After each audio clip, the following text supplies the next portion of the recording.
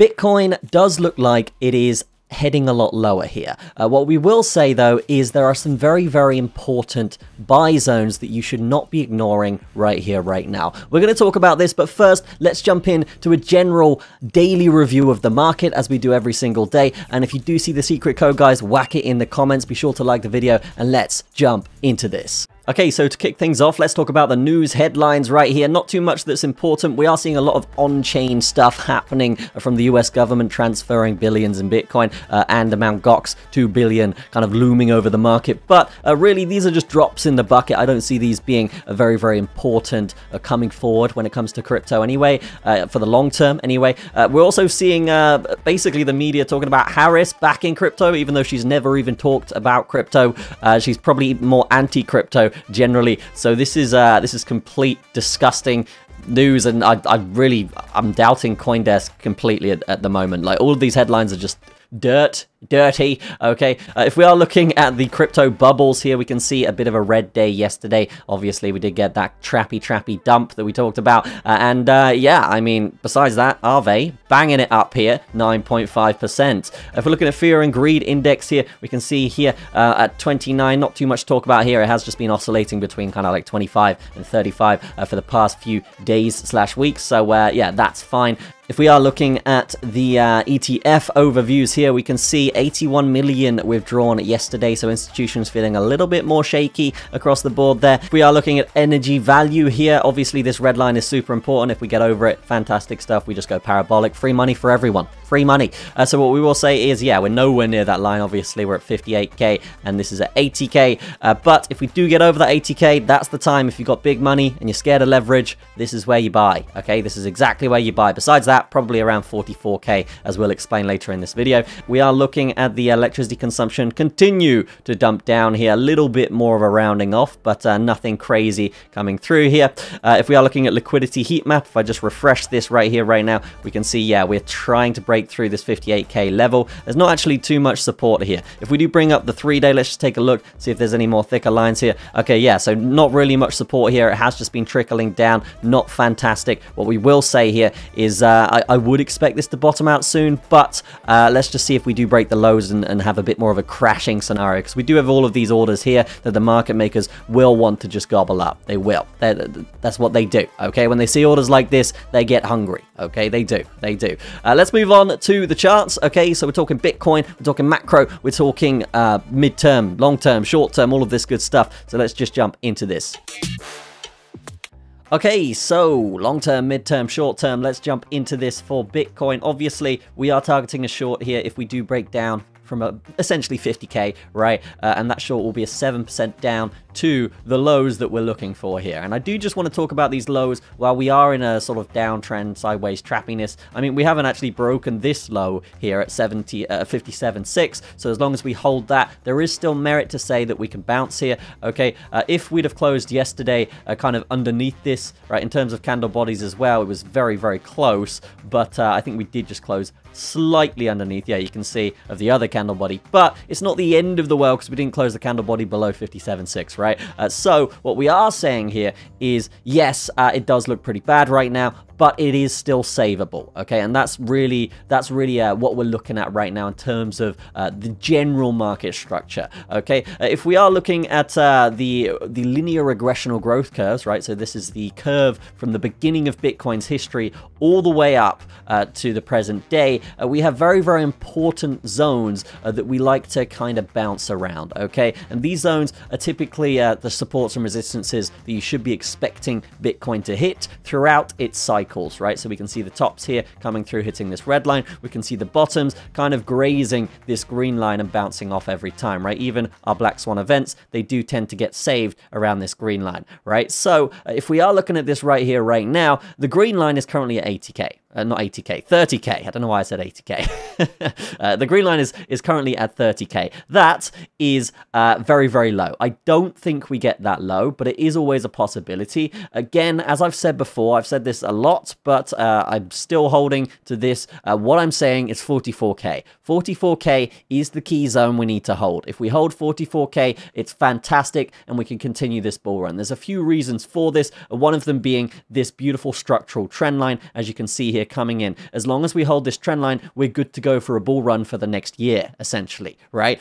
So yes, we need to hold that line. We can wick below it, absolutely fine, okay, but 44k being where this purple linear regressional growth line is, okay, and if we do look at previous runs here, this is a key zone that we need to hold, okay. Black Swan event here did bring us down to the green line, so important to note that, but usually with this purple line, if we are around it or below it, it is a fantastic buy for Bitcoin, a big juicy buy, okay? It's a fantastic one. So that's what we're really looking at here. In previous run-ups to bull markets, we have often pulled back to this line, okay? So yes, we will be looking at this coming forward as an area for us to potentially pull back to if we break down from this pattern. If we don't break down from this pattern, and again, on the weekly, we talked about this this cup and handle thing coming through. Again, not super valid, but not invalid. So technically, we should be expecting to round off over the coming months towards the upside and towards 200k and beyond, potentially here. But that is more of like a yearly kind of scope. If we're looking at right here, right now, in terms of the next few weeks / months, yes, it's plausible that we do come down. As long as 54k holds, we're pretty good, okay? If 54k doesn't hold, then I do expect the bottom to be around 45k, okay? And I know a lot of people are going to hate that, but this is the facts. This is the data. The data suggests this, and we're going to go by the data always. In terms of my opinion, which is less valid than the data, we will say that I personally think that we do actually round off here towards the upside. I think it could be sideways and a very, very volatile on a daily.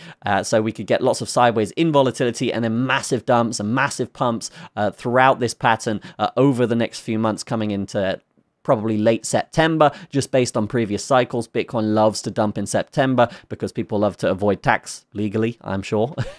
So yes, they like to book those losses on the market and then bring price back up, bringing it into Q4, okay? So that is just the general way these people think, and that is where I would say that it's more likely that we do get a bit of a jagged random walk here between kind of the low 50s and high 60s for the next 2 months, I would say, right?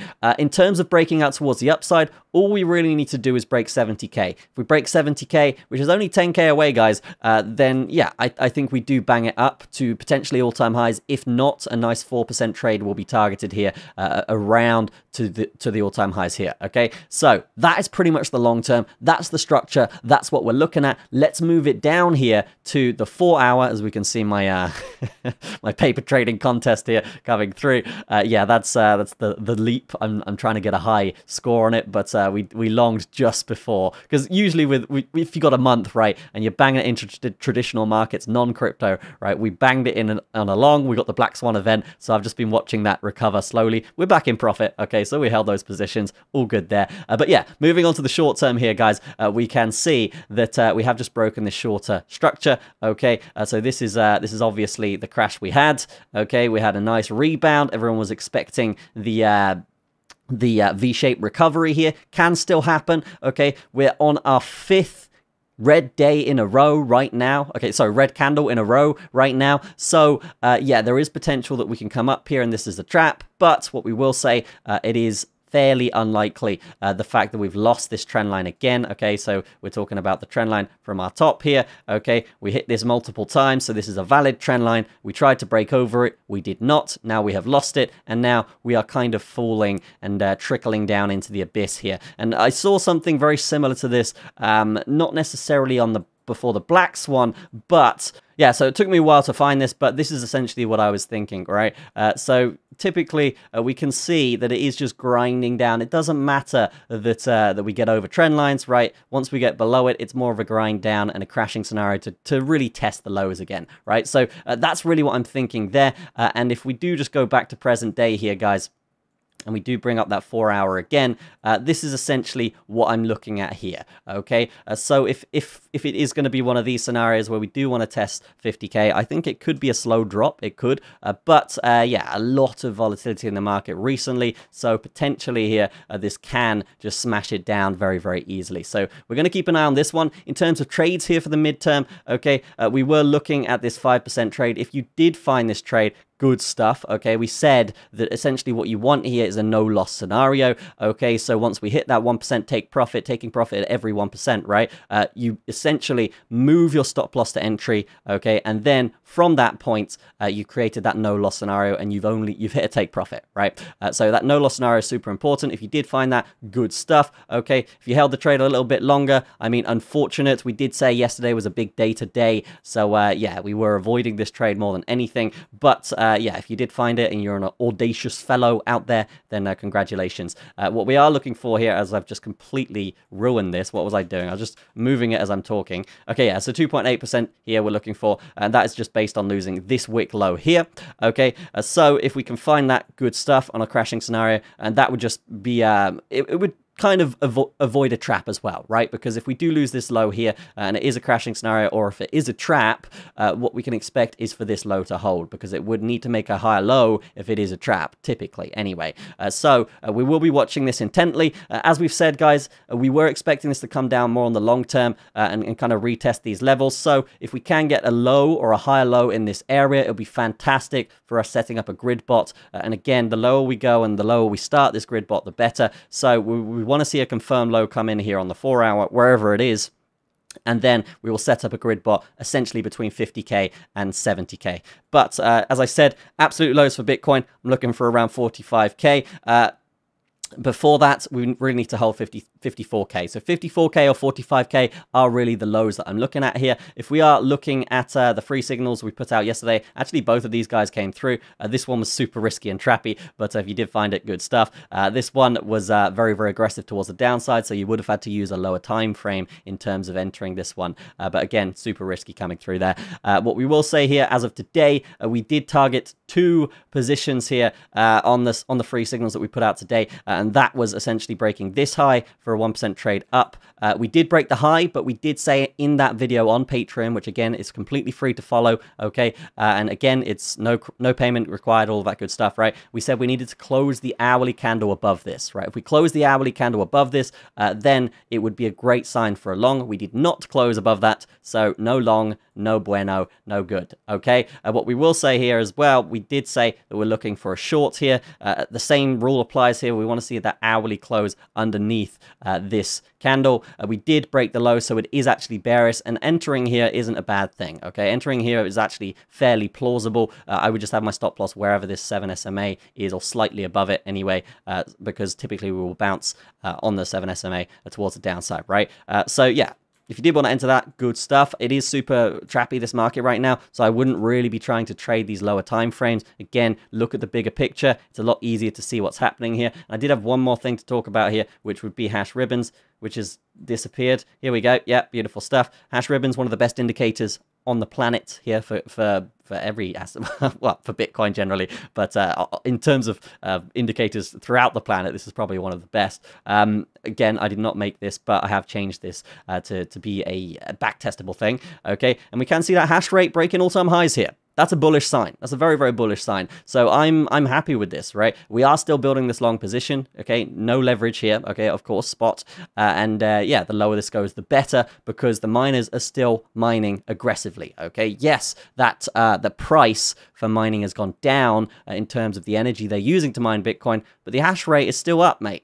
The hash rate is still up. So what we will say is, yeah, this signal is confirmed. It is looking very, very good. If we are looking at the daily here, yes, it is a little bit more in the middle, so we will be watching that. But as this week closes, this is a very, very key thing to watch, all right, on the higher time frames. And this looks fantastic, okay? So we will be watching this. We will be watching this intently, and as of right now, it is super bullish, okay? It is super bullish. The other thing I wanted to say is, with this wick scenario, I know it was this one event, but typically you like to absorb the wicks towards the other side. So there is merit to say that we do come up here today, if not tomorrow. So yeah, watch this intently, but those are the that's everything for the video. So have a fantastic day, guys. I will see you in the next one, and be sure to like the video and leave a comment if you did see the secret code. Leave a comment as well. YouTube are kind of changing their algorithm where they only really look at likes and comments. They don't look at views anymore, all right? So likes and comments, if you could like the video, I would massively appreciate it. If you could comment it, I would